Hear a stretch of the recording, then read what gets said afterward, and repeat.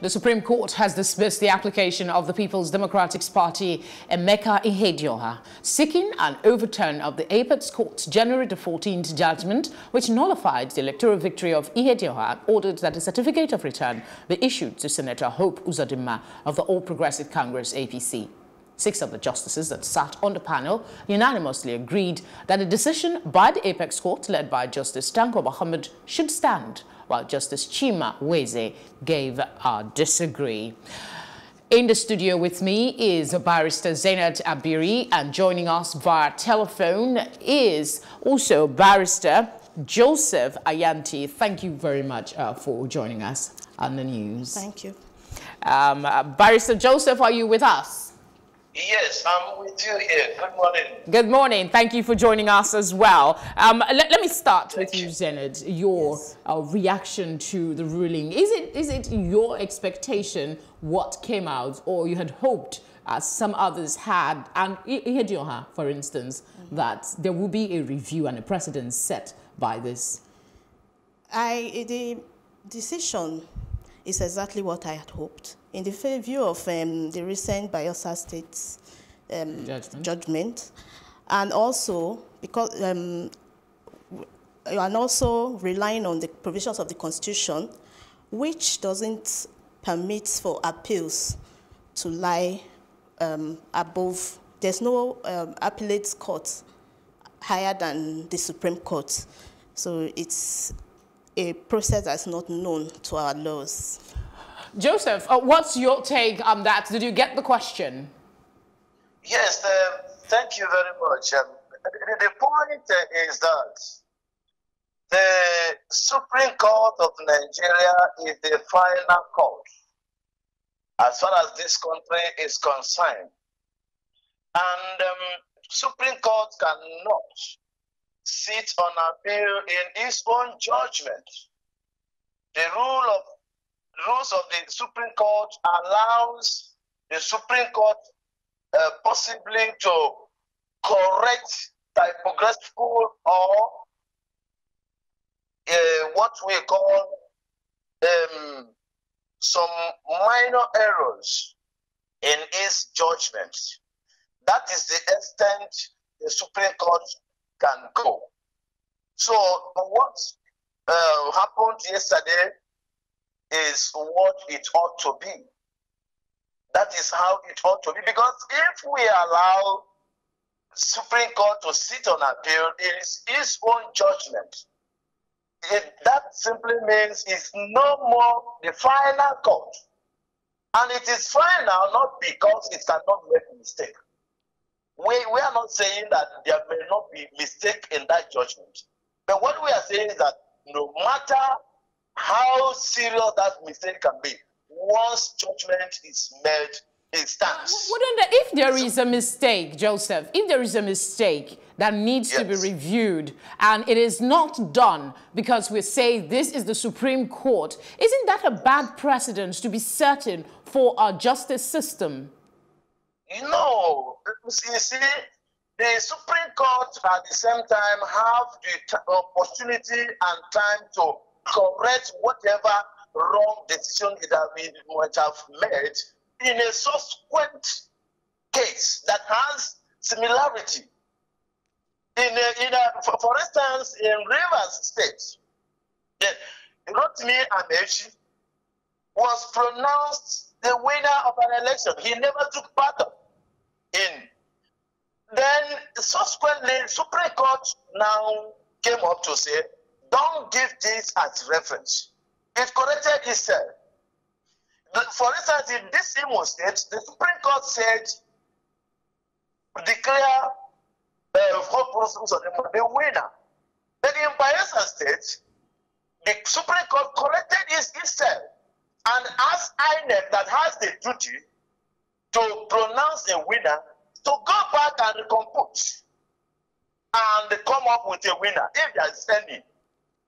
So I believe that in as much as we understand that there are mistakes, for instance, the 388 votes Let me interject again, Barrister Joseph, and let me bring Zeniath in and still stay with that question. If there is a perception, which you seem to agree as well, that there must have been some issues that needed to be reviewed, isn't it a miscarriage of justice if the Supreme Court, because it is the Supreme Court, refuses to take this on? In my own views, the Supreme Court did not err. I still stand on my grounds. The only errors that the Supreme Court can correct are mere clerical errors, just like my colleague has said, or errors that are meant to give life or effect to the decision itself, not errors that are meant to change, correction of errors that are meant to change the original decision.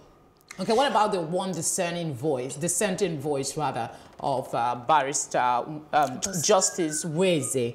You know, he held that there was need for review of the Ihedioha case. I know he was outvoted, but the fact that there is one voice that said something needs to be done, doesn't that raise some dust? The Supreme Court goes by the majority vote. A dissent decision. Well, the dissent was very interesting. I read through it yesterday. I noted the point he made was leaving the decision as it is could lead to miscarriage of justice. But then there are several decisions of the Supreme Court. One of the reasons why it is the apex court is so that there is an end to litigation. If not, you will find litigation already sometimes will take decades in courts. So if appeals are allowed from the Supreme Court, it will just be an endless circle of legal battle. All right, let me ask Joseph this.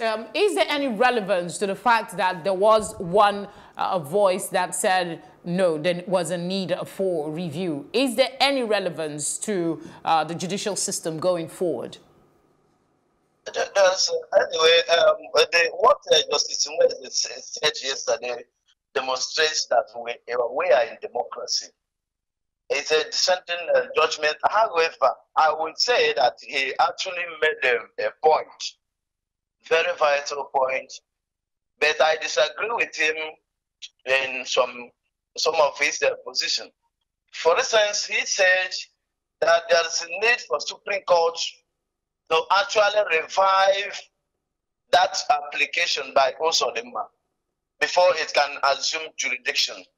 Because if an application is struck out by Court of Appeal, for Supreme Court to come up and take jurisdiction over it, you have to first of all make a pronouncement nullifying the previous stand of the Court of Appeal. Then you now accept the application and assume jurisdiction and entertain. I agree with him to that extent. But Lee also said that it is somehow that the number of accredited voters was less than the number of votes. And I disagree with him because by the time you calculated the number of voters, accredited, there was an exclusion already. And that exclusion was what the Supreme Court has now said, no, such exclusion was illegal. The Supreme Court now accepted those excluded votes. So having accepted it, it can also count as number of accredited voters have been issued. So I don't think what Wednesday said yesterday will have much to do with our system. He has said his stand, but I am of the opinion that what the justices have said is the correct thing. You cannot sit on appeal on your own judgment. That is why it is the final court. If there's any need for any amendment in subsequent time, there will be those. When matters of similarity comes to it, the Supreme Court will have the chance to correct this step. All right, it has not done anything bad to our judicial system.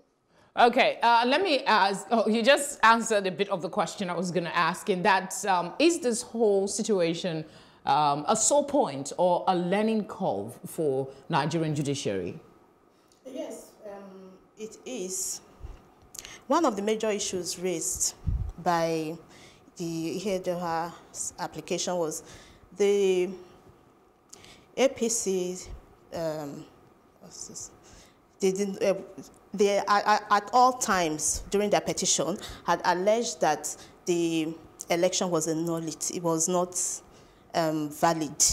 They had, by their words, invalidated it, and yet are profiting from the same decision, from the same election that they had by themselves alleged was not properly, legally conducted.